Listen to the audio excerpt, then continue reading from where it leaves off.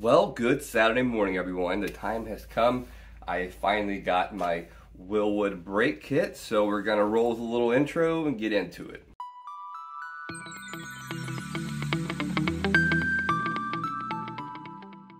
Alright, so as you know, I've done a lot of work to this thing. I'm to the point where I'm finally doing the calipers all the way around. Now, initially I was gonna do the 6 piston up front, 4 piston out back. But the more I thought about it, I don't track the car, and in stock form, total on all 4 corners, this thing has 6 pistons. Just doing 4 pistons all the way around, that gives me 16 pistons. That's still 2.5 times as much, more than enough stopping power, better brake feel, and aesthetics as well. So I'm happy to save the $500 on losing those 2 pistons up front. No issue there at all. And also doing that, I can retain my stock rotors, which is I think 13 up front and 12 in the back, which is more than enough. Again, I don't track this thing. I just do some spirited driving on occasion, so I'm okay with that. The rotors I have are 2 years old, maybe got 6,000 miles on them, so I'm just gonna reuse the damn things. This kit was about $1,300 for all 4 corners, calipers, and the pads. This seems like a pretty straightforward job. It's just a matter of taking off your old calipers. It hooks right up to the old mounting spot on the knuckle. No adapters needed. Later on, if you wanted to run a 6 piston up front, you would need a little adapter that brings out the caliper just a little bit to clear a larger rotor. So that is always an option in the future as well. I already got everything off on the car. I left one wheel up front, which I'll show you how to do the install. Like I said, it should be pretty painless. This is a matter of taking off the old caliper, the bracket that holds it, putting the new Wilwood style caliper on there, curing it, putting the cartridge style brake pads in, and you're done. And then we gotta bleed the brakes, which I'll show you how I do that as well. So I'm gonna go ahead, turn you around, and show you the box and all the goodies you get inside. I have not opened it yet either, and we'll see what we get. This weekend I'll make a second video because I still have to get alignment for the rear end, and then I'll give you a review on how I feel they are for the price. And if anyone needs some calipers from a C5 Z06, let me know because I'll have some for sale. All right, let's go ahead and get this box open. This is a rather heavy and large box for just 4 calipers.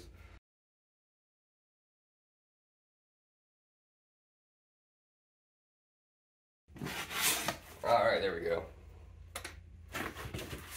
Stickers, of course.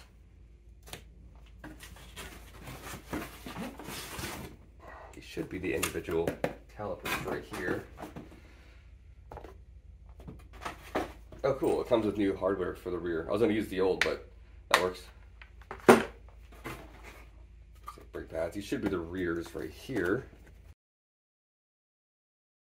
And here are the fronts, a little bigger.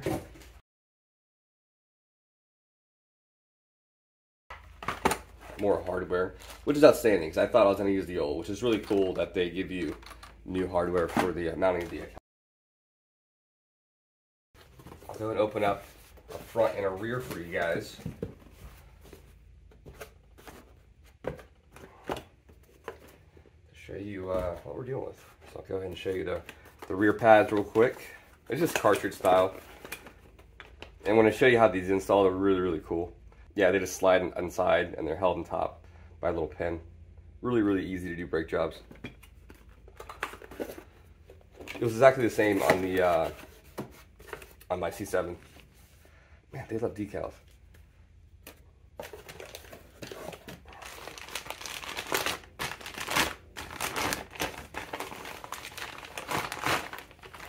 It's pretty cool because they're actually there should be a washer for your. Oh, I see. So this is where you install your brake line, and you can bleed it from here to here, but probably the one on the bottom. No, the one on top. These are very light, which is pretty cool. You can see there, 4 piston, boom, boom, boom, boom. Right now the rears only have a single piston. So, and this is probably, like I said, a washer for either this or this. I'll let you guys know as I do the install.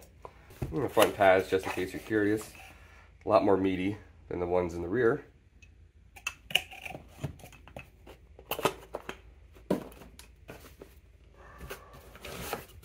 Oh wow, these things are pretty stout.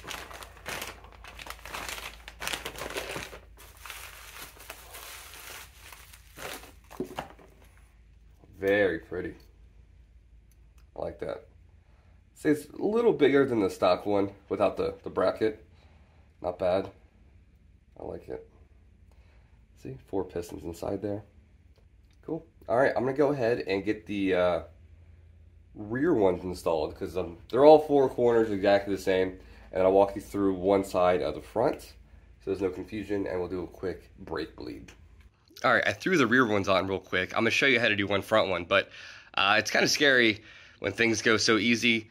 This is probably one of the best bolt-on kits for anything I've ever used. Everything fits perfect. It looks great. Huge difference. As you can see, I painted all the rotors today on the inside, stripped them down and painted them. I got to do the one up there, but I'm going to take that one off just for training, and then the other side I'll throw on the caliper for you. But yeah, it looks great. I love it compared to the old caliper. The size, it's almost laughable. Amazing just all around. Aesthetically so far, very pleased with these things. The build quality is really, really good. So I'm gonna go ahead to the front, and we're gonna start taking off a caliper just to show you how you do it, and I'll show you how to put on a new one. Alrighty, now don't let this job scare you. You can do this with very basic tools. You need a 15 millimeter, a 21 and a 13, adjustable wrench, and a hammer, and you can do this job. Not hard at all. So first thing you're gonna wanna do, take off your brake line for your caliper, which is back here. You can do it after the fact, but you're gonna be fighting the damn thing. It's just a little banjo fitting type deal. You're gonna use a 13 millimeter, and make sure you have a bucket because you're gonna get brake fluid coming out of it, which is fine because we're gonna change it. You're gonna need your lack of space impact wrench. All right, you should get some brake fluid by now. Let it drip, like I said, make it easy later on. The more fluid you get out now, the easier it is to get the new fluid in. All right. And then on your brake line fitting here, you're gonna have 2 washers you gotta take off because we're gonna replace those with new crush washers that came in the kit. They're kind of tight, they kind of screw off. Discard them right in there. And the bottom one's kind of hard to get off. I had to use a flathead to kind of manipulate it a little bit, but no big deal. That one's really on there. Well, I'll come back to this. I'll get this off camera, and then we'll continue. Okay, next one we're gonna need is a 15 millimeter for your caliper pins up here. And chances are it's gonna spin on the inside. It's like a little lock nut deal. And you don't want to take it all the way out because when you try to get the other one off, the whole thing will kind of pop out. It's kind of a pain in the ass. So get the bottom one loose first. It's hot as hell in here. It was like 100 degrees here in Virginia. All right, cool. Now, this thing should just kind of slide off. And it did, great. Cool, as you can see, 2 pistons on this guy. The new one's gonna have 4. Let's take off. Don't need these guys anymore. All right, and then this battery's dying, of course. All right, next thing you gotta do is the caliper bracket, which is a 21 millimeter. These can be kind of a bear to get off.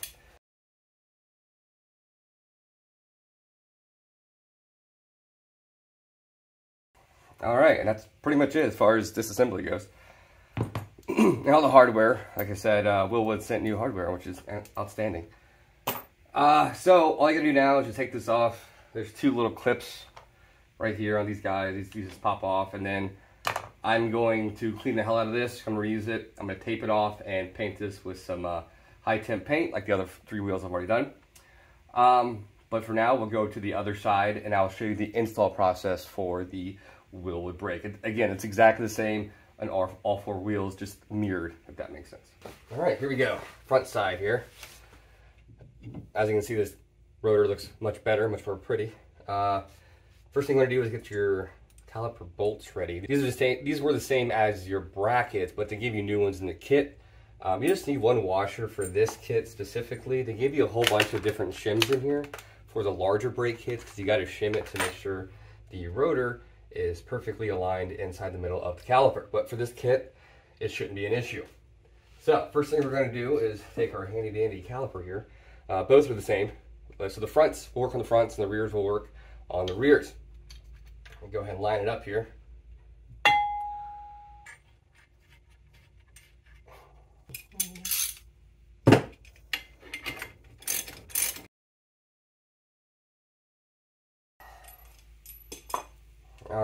guy's all set. I'll put the torque spec for all these guys in the description below. All right, next thing we got to do is install our brake line. As you can see, I fitted the new crush washers that came with it. And be careful, because where it goes, there's a little sticker. Make sure you take that off first, which I didn't. The brake line is 125 inch-pounds, top of my head. I don't have my torque wrench, but I'll bring it over here in a second and do it, but I won't bore you with that. All right, so quick check. Our rotor's good, spins freely. Everything's torqued up. Next thing we gotta do, there's a little kind of bridge on the other side of this. It's super intuitive to use. You just need a, what size is this? Well, it's the 3/16 Allen key. This works just fine. It's going on one end right here. And it's loose from the manufacturer. You can take it out with your hand. Boom. And this little guy, so you can see, goes right in the middle of it and holds, kind of holds the brake calipers in place, if you will. Now it's just a matter of taking our new cartridge style brake pads and we're just going to slide them in. I'm going to put a little bit of brake quiet on the back where it meets the pistons there. Put the pin back in and we're pretty much in business.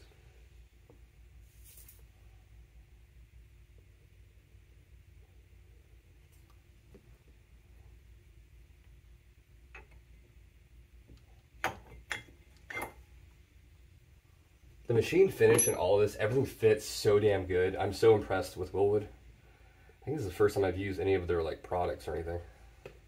The way the brake pads slip in, it's so gratifying and feels so good. Just throw this guy back in on top. We're gonna torque it down. The torque specs on this guy is not really accurate. It says tight, but not too tight. So, all right, now we're just gonna tighten this guy down. I hate dealing with like Allen keys. It's always hard to get a good, secure feel. Just don't like it. All right, it's done. So I'm going to go ahead and finish painting the rotor on the other side, get that one buttoned up, and then when we come back here in a second, we will bleed these brakes. Okay, calipers are all set all the way around. They look amazing, super excited about this. To bleed this guy, it should be pretty straightforward. All four of these have bleed little nipples right there. Make sure you use the top, don't use the bottom because you're not going to get anywhere. Now how I do it is on brand new calipers, I crack each one in all four corners just a little bit, and I'm going to add my .3 brake fluid until I get a little bit of dribble out of all four corners. It's kind of like a little gravity feed, if you will. It gets a nice primer. And then I have a one-man deal right here, which I start with the furthest caliper away from the master cylinder. I'll show you this process once I get to it. It's really, really simple. But for now, I'm going to go ahead and fill my reservoir.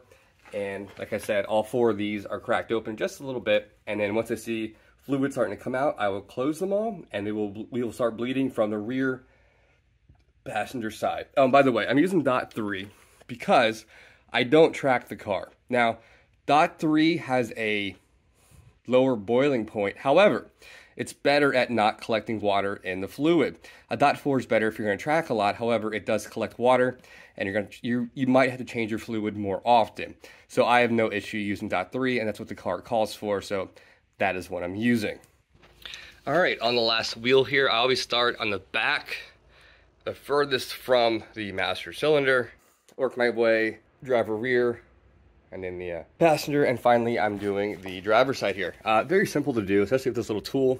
You might have seen this on my channel. I used it for my my brake master cylinder, which worked amazing. So all I gotta do is crack the little bleeder valve on this guy right there. Not the big brass one, but the little tiny one right there on top of it. About a quarter turn. That's enough right there. I'm gonna throw this little guy on there like that. And we're gonna draw a vacuum on this. Now I need two hands to do this, so I'm gonna put you down, but I'm gonna hold my finger on this. I'm gonna draw a vacuum of 15 right there, and I'm gonna watch for the flow in this cup. And when I stop seeing a little tiny air bubbles, I know I'm good. I can go ahead and close up this little bleeder valve right there, and we should be all set with the bleeding process. All right, that concludes the open box install and bleeding process. Any questions, feel free to ask me. One more thing, when you are bleeding after each wheel, check your master cylinder reservoir to make sure you don't have fluid in there. And then once all the wheels are done, top it off. Now, seeing if I have any sponginess when I drive around today, I might try to pull a vacuum from the master cylinder, kind of how I did with the brake. So it might feel fine, I don't know. In any case, yeah, I'm gonna go ahead and get the wheels on this thing and take a shower because I feel gross, and go for a ride, get this thing aligned, and hopefully have another video early this week, next week, with how I like them, and just a kind of farting around, driving around video. That's all I got today, guys, so go enjoy your weekend. I hope it's a good one, and I'll catch you guys in the near future. Mark out.